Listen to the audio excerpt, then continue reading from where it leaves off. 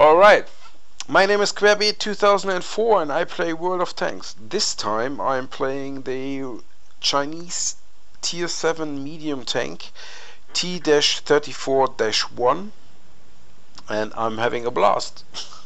That's basically what it is. No, it's one of my very first games. I am roughly, it's just an estimate, I would say 15 to 20 games into this tank now. I know that I shouldn't go where I'm going in this game as I am a medium, but I am top of the board, and that means my gun is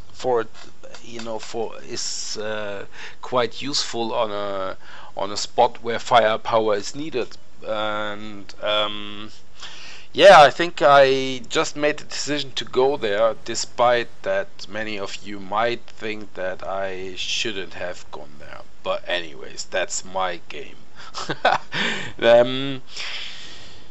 Yeah, a few words is what I don't like. Let's start with that because that's not too much. What I don't like is the gun depression and the armor when you are.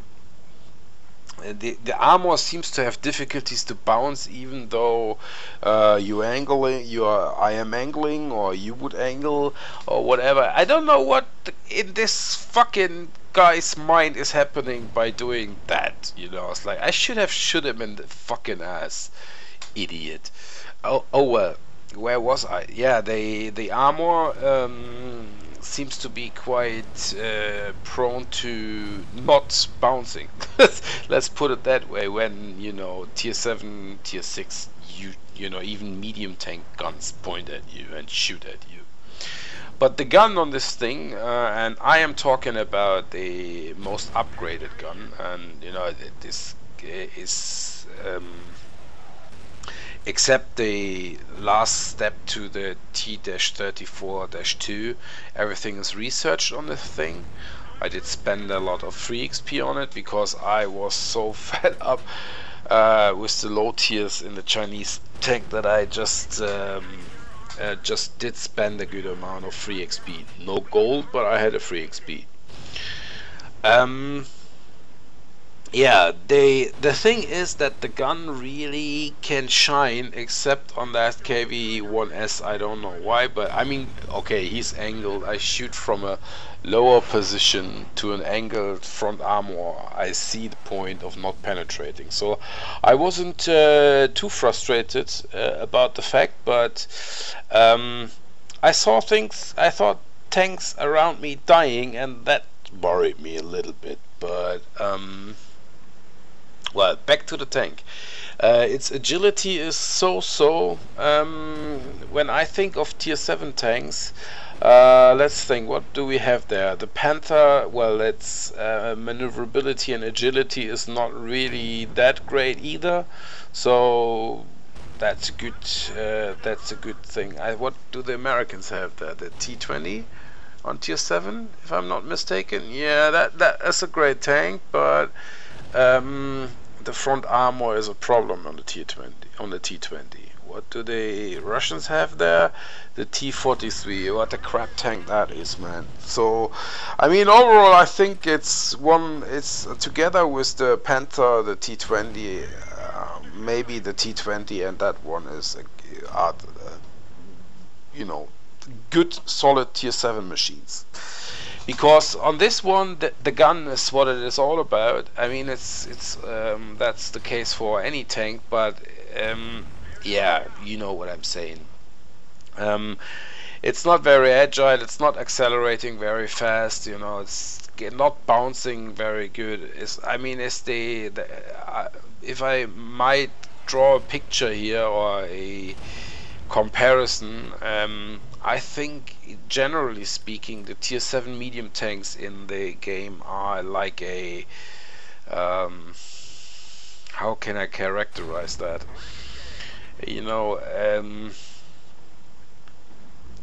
I think you have to to man through tier 7 medium tanks, you know, in order to show your devotion. I don't know how to put it otherwise, you know. It's like that is the fucking tier that has no good medium tanks, I would say. They're all crap, to be honest. With except of this gun, the gun, I am very surprised. It's aiming time for I know it's a Chinese tank, but I say it, the aiming time for a Russian gun is pretty good. The punch it packs is pretty good if you penetrate, and yeah, if you penetrate on a tier 5 tank destroyer up front, that is. Oh man. But no real complaint. That is a very strange relationship, you know, quote unquote relationship. But I do like the tank, despite all the things that I just mentioned. It just feels right, you know. Sometimes, you know, it's like even if when a tank isn't that great, you know, there is the chemistry in between the player and the tank, and for some strange reason that is unexplainable to me, I do like this tank, and I do drive it having fun in it. So I mean, that's what it is all about anyways. But yeah. Yeah, I thought I saw that loop. I was that loophole, or how do you say that hole in their defense, and I thought, you know what, I try it out. I was observing their base and cap area very closely during our shenanigans on the rock corner there, and I saw the opportunity, and I just went for it. It did cost the Black Prince its life, but and that was an asshole move on my side, I know, because he actually saved my life. I was very lucky that he came and took all the shots from the KV-1S. Yeah, but yeah, look at that motherfucker. No pussy death. Nope, sir, no pussy death. Yeah, so thanks to the Black Prince, you actually saved my life, and you know, made this result for me possible. Merits where merits belong, guys. That's what it is all about, isn't it? Yeah, as I said, I think that shows what this tank is capable of. I could, you know, I saw a little taste of what it is actually capable of in the first couple of games I had with it the other night, and you know, I think there are quite a few games to come of that same caliber, and I'm really looking forward to drive that tank around for a little bit more. It's just an awesome feeling to drive that tank.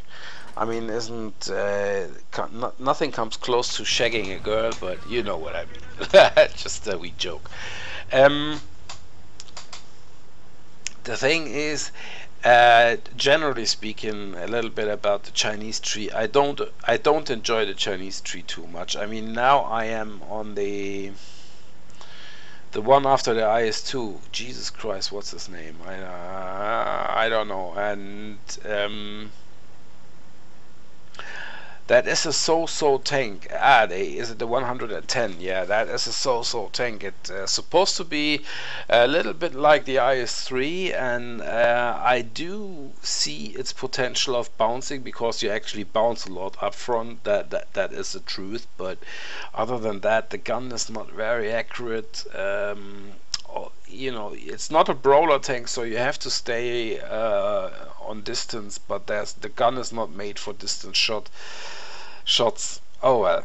The medium and the light tier tree isn't that good either. So overall, my opinion on the Chinese tanks so far, where I progressed heavy to tier 8 and medium to tier 7, no, I don't enjoy it too much. It's not a great variety, and I hope that changes soon.